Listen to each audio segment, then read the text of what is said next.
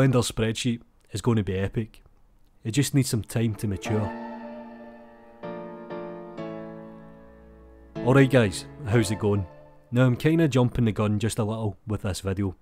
I've not really covered geometry nodes on the channel, and truth be told, there's actually better artists and instructors out there who can teach you about geometry nodes.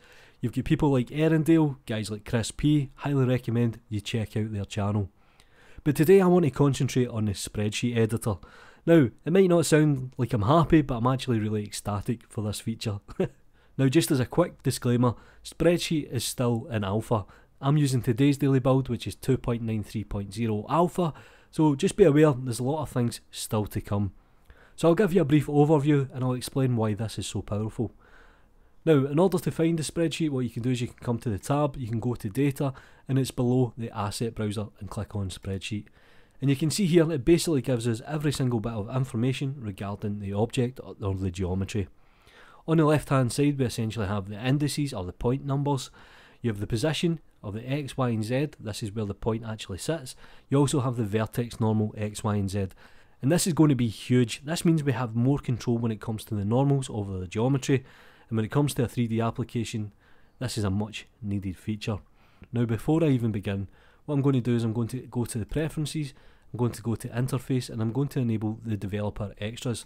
And this means, for example, I can drop down the viewport overlay and I can actually enable the indices of the object. So for example, if I select all of the object, you can see here the indices being displayed. So this is number 5, which means this is point number 5. So if I actually select this, watch out what the spreadsheet editor does.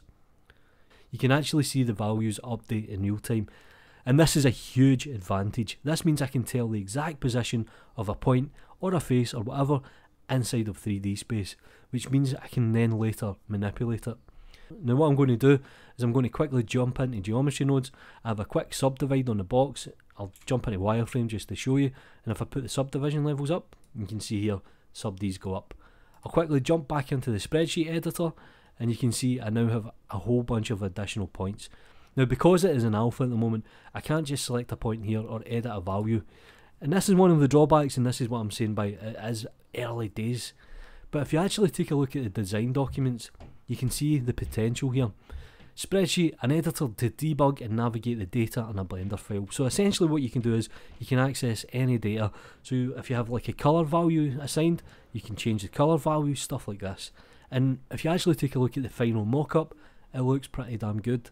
And hopefully this is going to be the spreadsheet editor for Blender. And if that is the case, it's going to be absolutely fantastic. Do me a favour guys, like the video, subscribe to the channel, it costs you absolutely nothing. Find me on Twitter and follow me on all the social media links. You know what to do. Take care.